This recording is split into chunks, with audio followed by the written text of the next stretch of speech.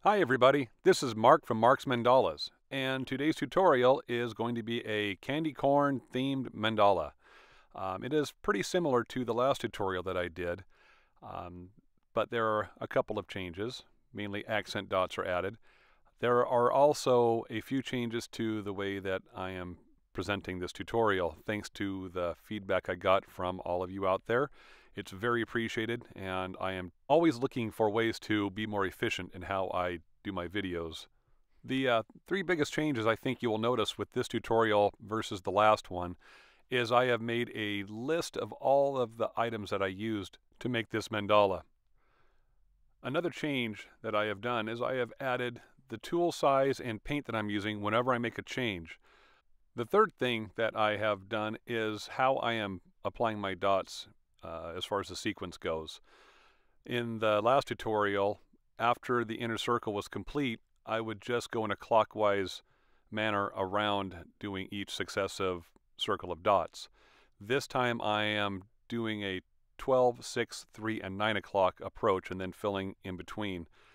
I'm doing this trying to keep the dots spaced evenly apart. It's a very challenging thing to do, especially when you are not dealing with a perfectly round or symmetrical shape. So you're kind of at the mercy of the shape of the rock, but I am finding I think it is helping me keep the dots fairly evenly spaced apart. This video also, I have started to incorporate accent dots after the third row, rows 4, 5, 6, and 7. After I complete the circle of dots, I am filling in the spaces in between. As you get further out, there's more space that's opened up, and I think it creates a fun effect when you fill those spaces up with dots. You can go with the same color, or if you want, you can use a different color in between there. We've come to the yellow dots here, and once I finish this row, you're going to see something on the final row of yellow dots, and that are peaks that you don't normally see on my dots. I like to have paint a little bit stiffer on the sides of the rock so it won't run down there, but not so stiff that it'll dry with a sharp point.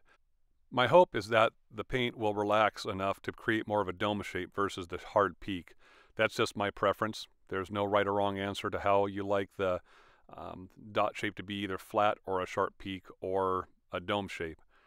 And it looks like we're just about to the end of this tutorial here. I'm going around the final circle. We're now getting ready to do the last accent dots. I hope you've enjoyed this video, and I look forward to making more of these for you.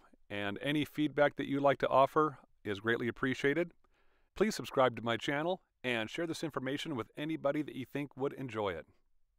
This is Mark from Mark's Mandalas. Until next time, rock on.